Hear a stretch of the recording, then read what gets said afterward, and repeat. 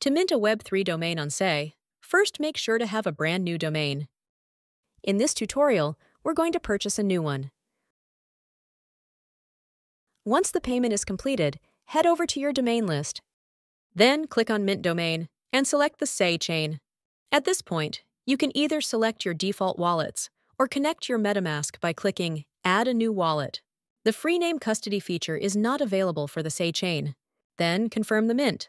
Wait a couple of minutes and reload the page to enjoy your Say minted Web3 domain. You can finally start using your domain for Web2 websites and Web3 utilities.